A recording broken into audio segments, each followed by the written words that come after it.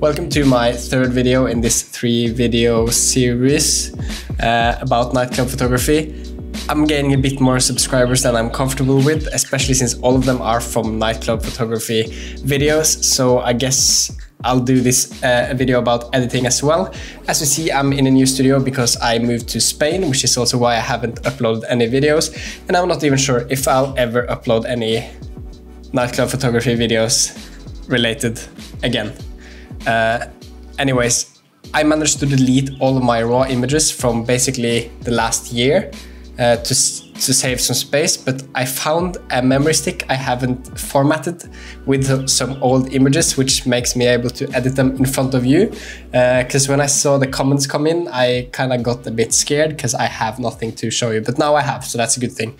And without further ado, I think we're just gonna go straight into it. I've just found some videos that are like halfway there that I can show you the main aspects of my editing. It's really nothing special, and the main thing I think to take away from this is that I edit very little.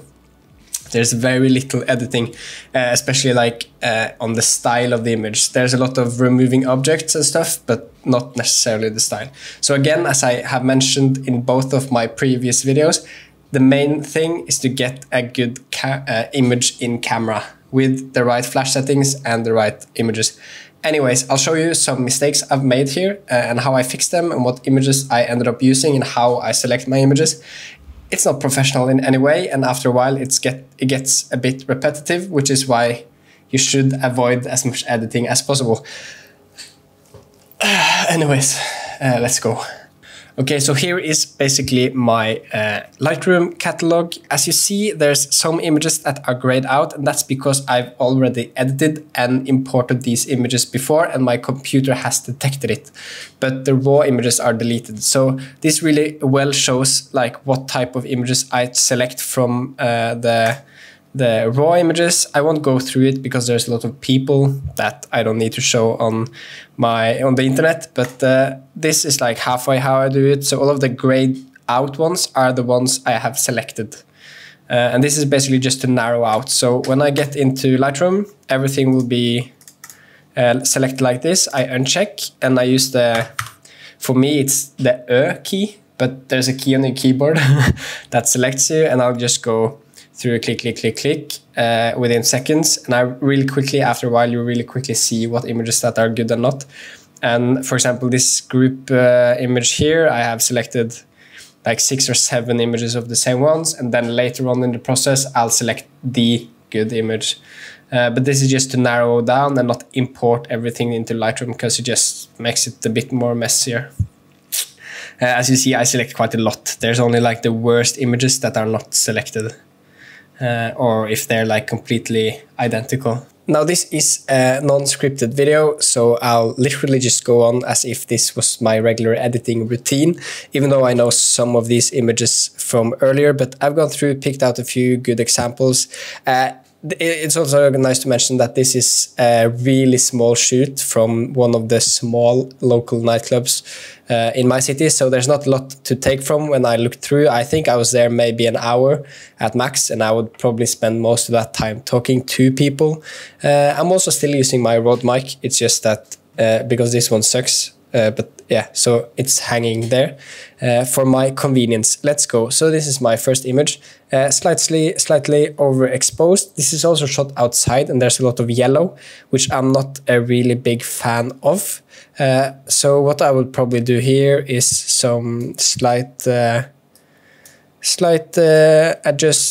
exposure adjustments, crop it like this probably, and it looks nice. To me, this is fine. I could probably maybe edit the white balance a bit or something. I also know like how the client would post this, so this is how I would crop it finished. I guess I could get closer like this maybe, but I like it to keep it there. I could also probably also go a lot of also, let's see, 4x5. Yes, no. Like it works, I guess, but that's something you could do it on Instagram. So I would just keep it to this. The yellow I don't care about as much in the background. I don't like the color. but that's okay. There's no distractions, no other people. Everyone looks nice. Still maybe a bit overexposed. Let's do this. Control. Now another really big issue here is that this is my Razer gaming laptop, which means it has no colors. Like there's no color accuracy whatever. I've tried with different color correction tools, external stuff as well from my work, but it doesn't work. So don't care about the colors, more like how I edit, because this is really bad. I always have to double check when posting on Instagram. I always double check on my phone and then edit in Lightroom there before I post. It's a whole mess. Anyways, here's another one. It's slightly better exposed because I checked my first images like this one. Now you see watching this one that I might actually lower exposure a bit more like this. And here we have a completely good, nice image for whatever you need it for on Instagram. Let's go to this one. This is perfectly exposed, almost. So we would just do this. I kind of like bright images, so I would probably turn it up a bit. Turn up the heat, maybe some saturation. As I said, the things you'll see on your screen is different from what I'll see, I think. Yeah, this is nice. I would probably leave it there. No more editing. There's no logo on the alcohol here, so for at least my country and this region, it's okay. Now here is a bad example of some images I took of basically the same group of people, just a few more. And you see, I checked the images here, realized the flash was too dark. I should probably have raised the ISO as well, because I don't think I did. 1600. No, I raised the ISO probably, so that's the only thing I did. And I got the better exposure. So these people were like going away, and I had to catch one of them again, say this didn't work. Can I please take another one? And they agreed. And now it's like my job to hype them up again, because they have already posted. Now I think actually I ended up using this one anyways, because or like this one of the images from this series, because it worked out quite well because of the Sony Alpha's insane, I don't know, depth, whatever. So this turned out great. What I would do here, some broken glass, nothing problematic. This is a nice image. I would probably make it a bit warmer. You could also always just go through with the sharpening. This is set to some medium all the time. I don't care. It's going on Instagram, as I've said earlier. I never ever, almost never use this one. You might feel that your images are, like you look at an image and you can always adjust the contrast, always make it a bit more punchy, a bit better, a bit more colorful. But try to keep yourself as reserved as possible, because that's how it looks professional. Like I still struggle with this on my Instagram, just my regular pictures, because I don't feel like they punch enough. But when I keep looking back at the really professional photographers, it's not, the colors aren't crunched. The whites aren't like this, and the blacks aren't there. So you'll just have to figure this out halfway yourself, but I really advise you to just keep the editing as minimum as possible. I could, I guess, like try to fix the yellows here. I sometimes do this on LED lights that are green or sometimes really ugly, but here it's really obvious to see that this looks very edited. So I usually just keep it like this. I guess we could go down. And then it's all about balance, so try to keep them someone in the middle. I guess use rule of thirds if you're not comfortable. I just use my eyes to see what I like, and it really doesn't matter because all the time I put into this image nobody cares about, and they'll see it for a few seconds and never see it again. So don't worry too much about the composition and stuff, but obviously keep it in the middle. Say you want to keep the hands because they're so pretty, you would have to do something like this, and it ruins the flow. I also use the navigator a lot to see see the images a bit smaller to get a better understanding of how it would look like, or the balance in the image. And for me, for this image, this is really wrong in my opinion. I guess it works. I guess we could put some text here, but that's not the point. So I would just, and the hands doesn't really matter. It's the expressions on their faces that are the most important. But again, the point was that I made this image go to this, so these ones didn't really work as well. I don't remember. Here I would have to play a bit more with the highlights to get the skin tones right. And the exposure right. And then yeah, this is also a nice image, I guess. Texture, no, like it. Sometimes you can maybe do this, but it's really difficult. Then maybe some shadows. Nice image, it's okay. The colors are really boring, but it's outside, so it's usually difficult to fix. I have a nice exposed image outside here with me in it actually. There I am. So this image is also taken outside, but you see there's a completely different vibe to the whole color scheme, in my opinion. So this is a nice image. I would just do like this, and maybe, no, this is perfectly exposed. Now it's perfectly exposed. So this is perfect. I like this. With me and some random dude, the colors are great. The flash gives our skin colors the right color. If you have a too weak a flash, like in this image, the color of the outside lights would often dominate the faces hues as well. So avoid that. Keep the flash really bright outside, in my opinion. Let's see, is there anything else? No, so we can go to this image. Take inside, I guess we could crop it, something like this. Is it a bit off? Whatever. And then increase the brightness, contrast, shadows, and then the color. I like to keep my images very warm, mainly just to get the right, the skin colors or skin tones right. I'm also somewhat colorblind, so it's an issue for me. Anyways, this is okay. It works. It's a nice image. I guess we could actually add some clarity to this one if we just add some warmth, because all of this looks a bit more like action vibe. I don't know. These ones I wouldn't really care about either, because she looks okay, this guy looks okay, so if you see up in the corner you wouldn't really notice them. Nice image. Yeah, I'm not sure, like the colors are a bit off here. Yeah, it's okay. This one as well, this is not the one I posted, I'm pretty sure, but I didn't take time to find the right one. But everything is the same except their expressions. Here I would probably actually do select subject. I use select subject on a lot of my images actually, because it makes everything a bit easier. Like this, it's not really that important to get everything selected properly, because it's going on Instagram, so it doesn't matter. I'm gonna say that a lot. Here I would probably add some contrast, saturation. It's already pretty nicely exposed. I would just go with the sliders like this and check it out.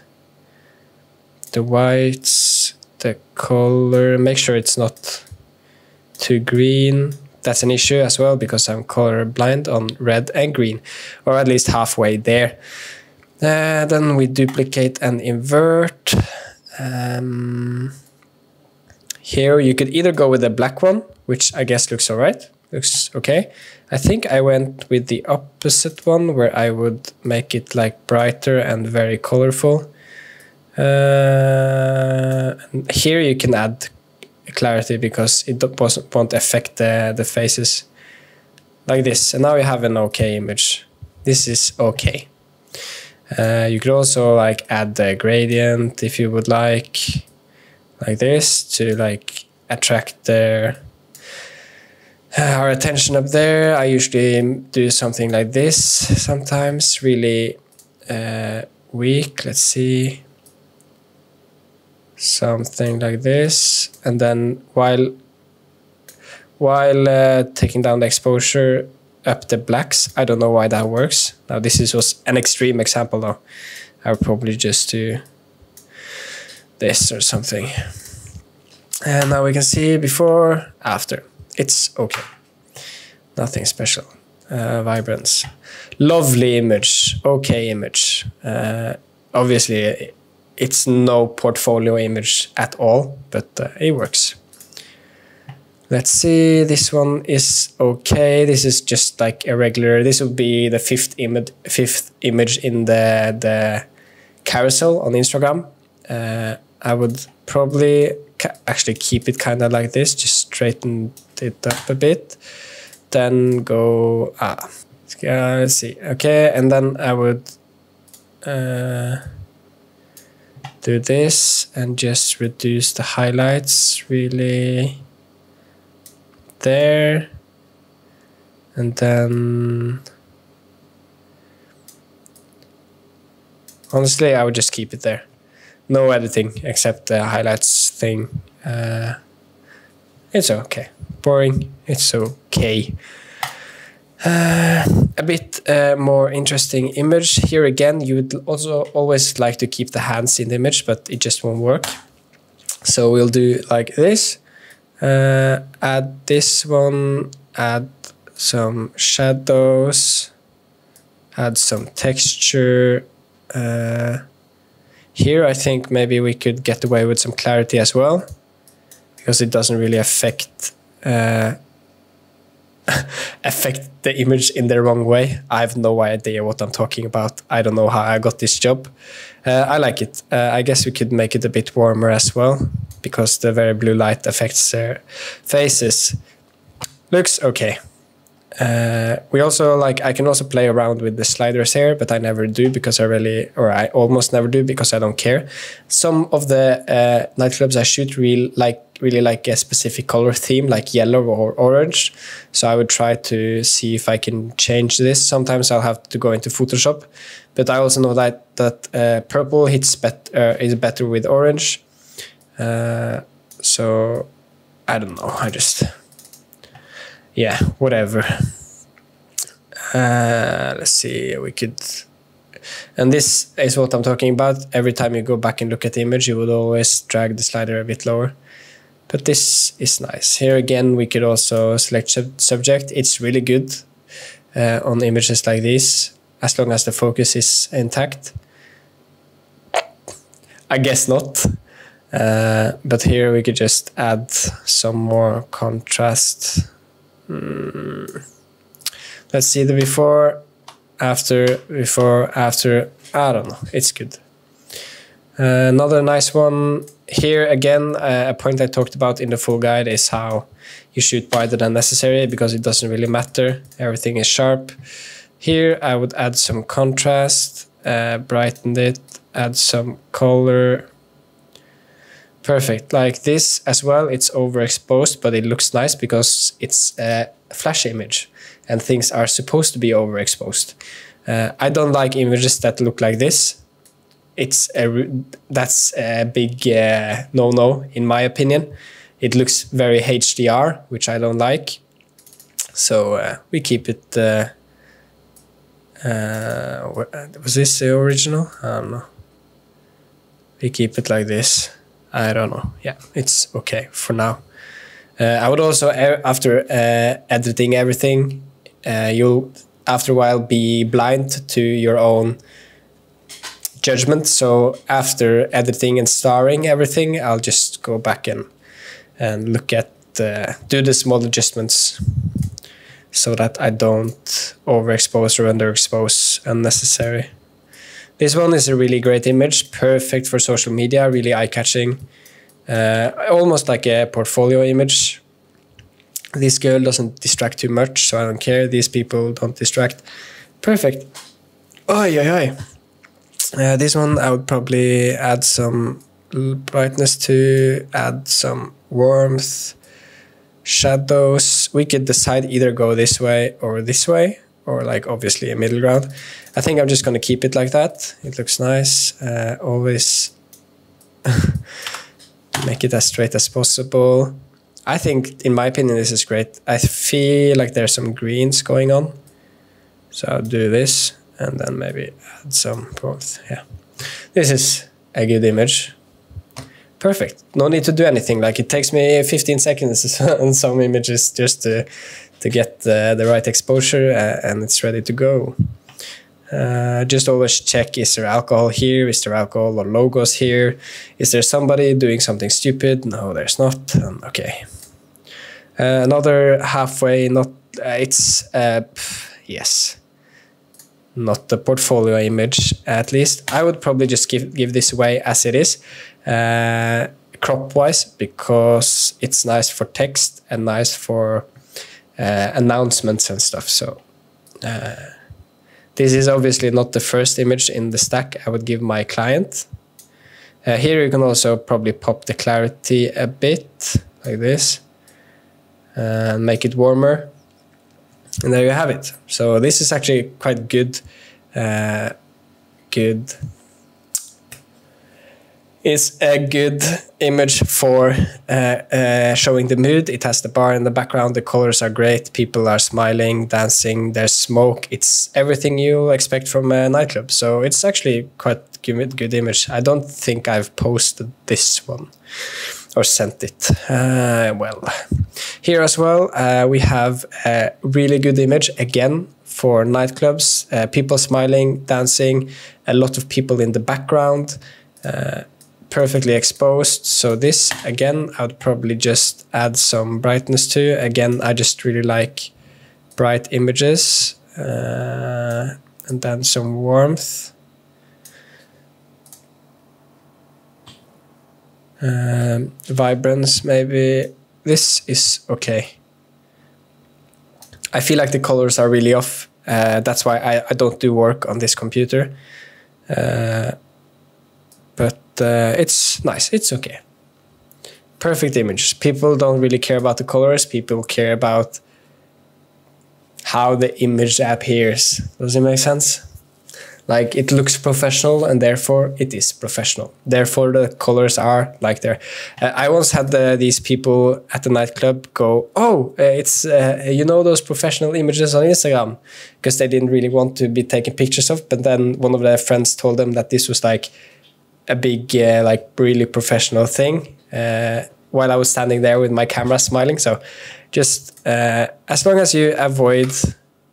My camera died, which is why it's darker outside. I have a few images left with a few more, I guess, techniques, I think, maybe. This video got a lot longer than it was supposed to be, but I guess this is more of an in-depth tutorial now. So, this one is okay, in my opinion. This one I would have to do something about, which I'll show you in a second. But I really like this image. I think we could add some whites and some color. I'll probably crop it like here. There's a few issues in this image which I'll talk about. I don't remember how I did this. I'll probably do it like this. So there's the first thing I notice is the alcohol, which we'll take care of, and then there's this girl here, which doesn't look too flattering. Then we have two people back there, which looks nice, two people dancing back there, and some focus on the camera. So it's a great image. I think the colors here looks okay. For some of you, it might look a bit washed out, but in my opinion, it's a good thing. The contrast is still here. The darkest areas are still here, like closer to the camera, less smoke, darker. Further away, more smoke, which gives it a bit of an atmosphere. So I like it. Now we're gonna have to edit this in Photoshop, but by that I mean I render and export every image, and then I'll just drag one and one into Photoshop and check. So this one, it wouldn't necessarily be that hard to remove. This is a bit of a gray area, but for you guys it doesn't really matter, because I've heard that in whatever country you are from, that these alcohol rules are a lot less strict. But we'll just do, honestly, this This is everything that I would have to do to make it this illegal image. The only thing is that Breezer has a really specific characteristic, which makes it easier to identify, but I don't think we would get any issues for this particular one. Nice image. Is there, oh jeez, is there anything else? I guess we could try to do like this. Like this. Yeah, so you see, like this actually works. And if you zoom out, you will never notice. And if you do, you don't understand what's happening and you don't care, unless you're a photographer. And we're not here to impress the photographers, we're here to impress the general people. So like this one. People won't even notice that there's a person there. So this is okay, I guess. Yeah. This is usually how I do all my editing. So say there's a glass or alcohol here. It doesn't have to look good. It doesn't have to look perfect. It doesn't have to look professional because nobody cares. If I were to go through like the 50 pictures, then I guess I send every time. The clients don't notice. Nobody cares. Quality, yeah, cheers. But we can cross this out, save changes, no. Let's go to the next one. Not this one. Here again, I miscalculated the exposure. Again, really lucky, so you don't have to retake the image every time as long as you shoot raw. By moving the slider one stop, I have got back every detail in this entire image, which is perfect. Now I would have to edit out this one. I could just show you how I would do that again. And we can go in here, Photoshop, and then I would really just either use content aware or just something like this.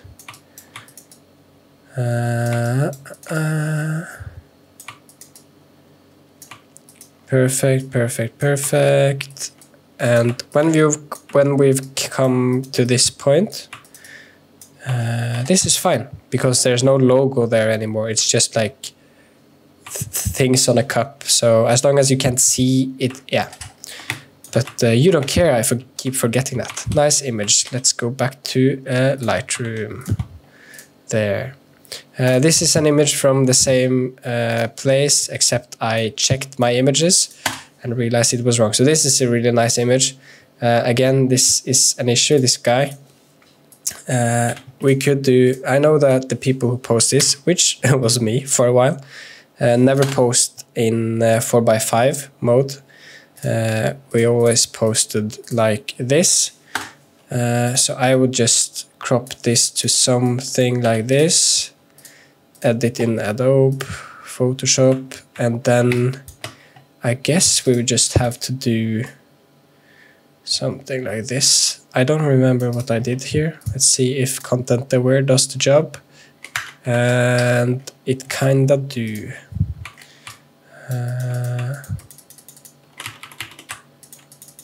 What? And there we have it. We could also remove this. No, it doesn't matter. Now the image is great. You have to look at it like it was on the screen, which is approximately this size, and you see that nobody cares about this. And if people even notice, it's just funny because we erased this whole guy's head.